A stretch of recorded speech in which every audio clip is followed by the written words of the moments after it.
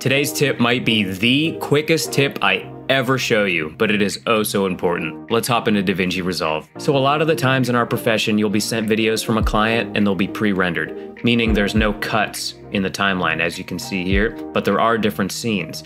And let's say you want to go through this and re-edit some things or replace some clips. There's a super easy way to do this. It's the click of a button. So what we're gonna do is come up to timeline and down to detect scene cuts. DaVinci gonna do its thing. DaVinci gonna do its thing. And just like that, it's done. Saved by the bell.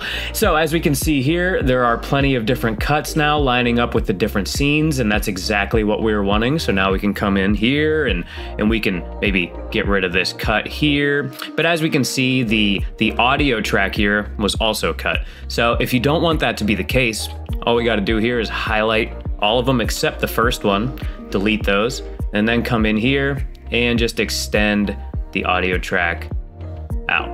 So now as we can see, we can come in, make any adjustments, any cuts we see fit, and you're good to go. You're off to the races. So I hope you guys found that helpful. Like I said, super quick tip, but it comes in handy on many different occasions, and I find myself using it all the time, so I wanted to share it with you guys. If you did find it helpful, the best way to help us out is by giving this video a like, subscribing if you want to see more content like this, and we'll catch you in the next video.